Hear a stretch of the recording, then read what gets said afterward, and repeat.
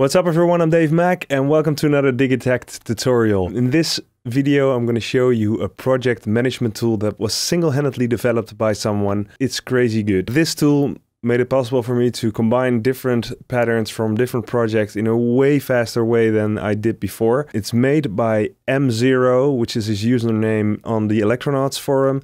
And his performance name is Electric Kitchen, and I'll show you the web address in a second. If you like these Digitakt tutorials and my other videos, please subscribe to my channel. So, okay, let's just dive right into it, shall we? So to go to the Elk-Herd project manager for Digitakt, browse to electric.kitchen/crunch/elk-herd/beta. And it's currently still in beta, but soon he will release the final version, which will pretty much identical to the one I am showing you right now. So, let's just click Get Started. Here you'll see the Midi Setup and you'll see MIDI devices, Electron Digitakt. Now make sure that your Digitakt is either set to USB MIDI or overbridge mode. Either one is okay. And make sure no other application is using Digitakt as a MIDI device, otherwise this won't work. It will say found Digitakt 2 with the latest firmware showing, so make sure you have the latest firmware installed. So let's just click manage your Digitakt and here we go. It will start loading the current plus drive on your Digitakt and show all the files and folders in there. So if I move over a folder, you will see the samples listed in that folder on the right side.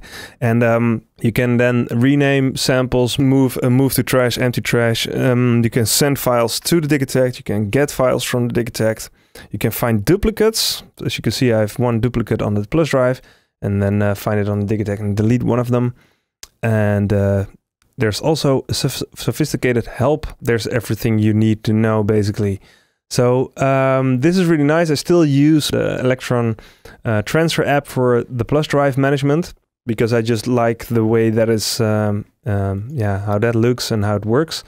But it's still nice that Elk-Herd has this as well built in. So let's go to the project manager, because this is the one thing that is, this is a time saver and it's amazing. And mzero developed this on his own, which is really cool.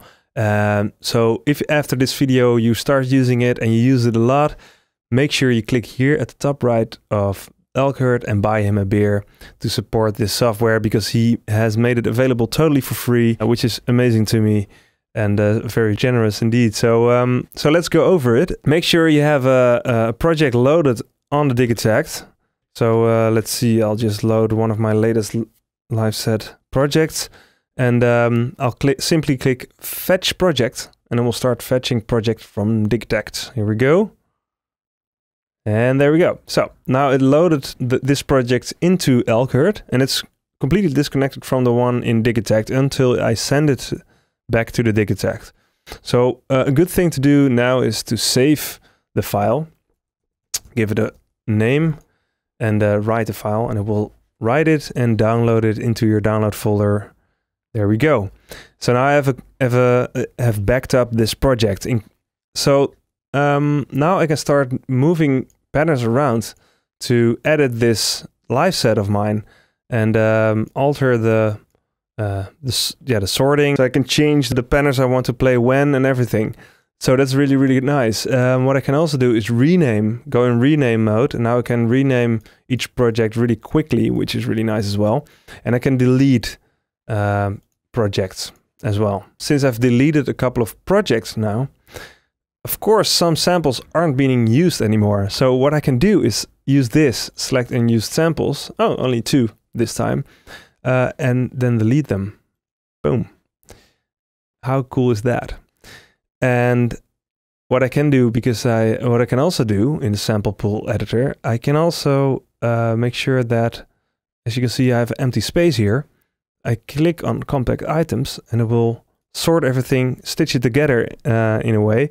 So all the empty spaces are at the end of the sample slot page.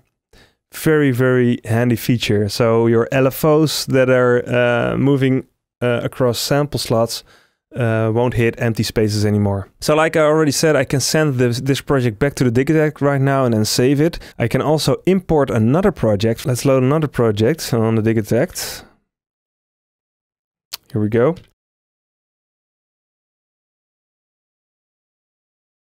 So I loaded a new project in the Digitakt. I fetched it via the import project button. Now I can select these patterns and import them. As you can see, the more projects I select, the more samples will be imported, but it will see the samples that are already in the other project, so those won't be imported into that other project, which is really nice. If I select enough patterns to import too many samples, it will say that you exceed the amount of samples that can be imported. So this is also very nice to have that feature. So let's just import these patterns. I hit import and bam, there they are. And this is basically it. Now I can move them over to the spots I want them to be in for my live set. And then I can save this file to my computer to make a backup. I can load a new project on my Digitakt and then send this project to the Digitakt.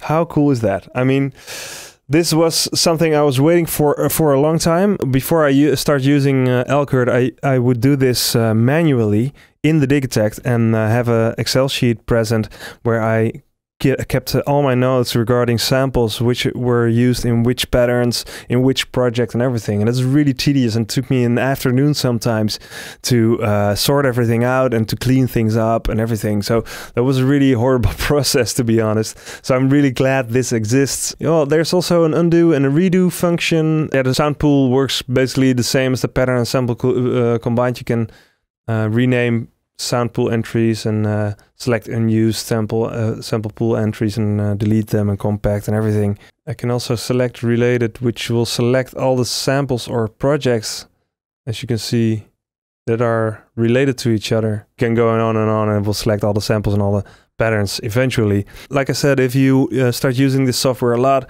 please donate a beer to mzero, aka Electric Kitchen, so you can keep updating this and adding features maybe in the future, like consolidate entire project containing all samples in SysX file into a folder on your computer. How cool would that be? So that is Elk-Herd. There's a topic on Electronauts where you can ask your questions to mzero.